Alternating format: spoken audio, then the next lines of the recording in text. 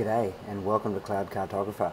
So something that is a little known feature in Kubernetes 1.5 is pod disruption budget. So I wanted to take a quick look, show you what they're all about, and I'm going to give you a quick demo on how they work. But basically the idea is that you could specify across a fleet of pods how many you need at one time to qualify a service as being up. So let's say we had a deployment with a replicas of 3. You could say you want 2 replicas to be up.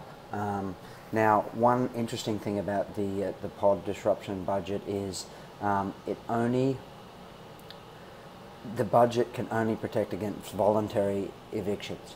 So not all causes of unavailability. So obviously if a whole fleet of nodes goes down on Kubernetes, you can't do anything to protect against that, at least using pod disruption budgets. But if there are voluntary events, known as evictions, you could protect against that. So when might you get an eviction? So you could have kubelet actually handling out of resources. So hey, I'm out of memory, so I want to cause an eviction. Other sources may be something like kubectl drain, so get everything, all the pods off this node. So that may be another source. Unfortunately, I don't have a nice way in this demo to request an eviction, so simply going to be saying please get this pod off with a JSON object. So let's go over and try and replicate and show you what we have here.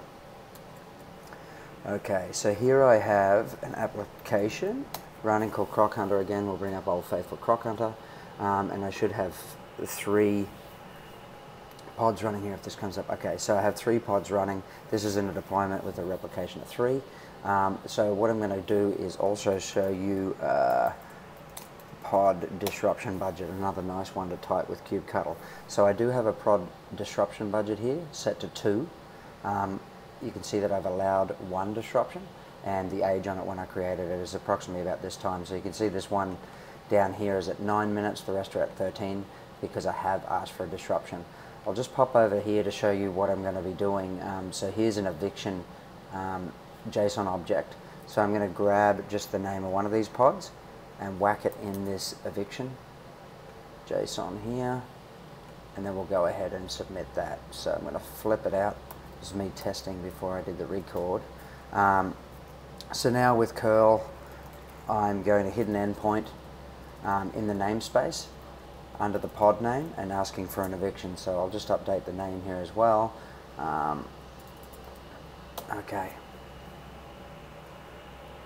So that should have happened. I should get a response here. It's a little slow. There we go. 201 created, and if we do get pods again, we should see that 1 pod has been evicted, and obviously the deployment replica set has spun up another one.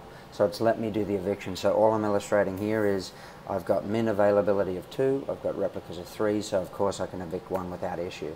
So let's go and edit this deployment, wishing prawn Croc Hunter, and I'm just going to change the replicas to 2. Okay, so now if we go back and get pods, okay, so we've got 2 pods running now, and I have, let me just refresh my memory here, I have a min available of 2 and allowed disruptions of 0 here. So what I'm going to do is just try and do a disruption against this pod.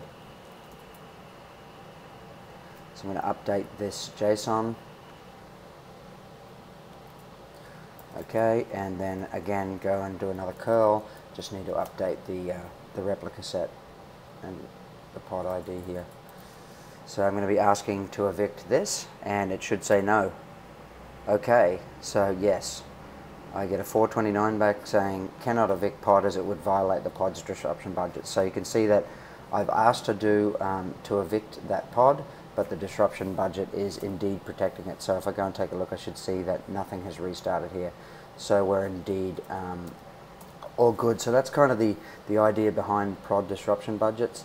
The min available setting can be either an integer or a percentage. So across a fleet you could say I need this many percentage across a replica set. So it's great. And that's about it. I just wanted to kind of go through because I was taking a look at what this stuff did. I thought I'd get a quick record in because it's a little known feature, but I think it's fairly useful. So fantastic. Thanks for tuning in. And if you have any questions, let me know. Otherwise, thanks for joining. Peace.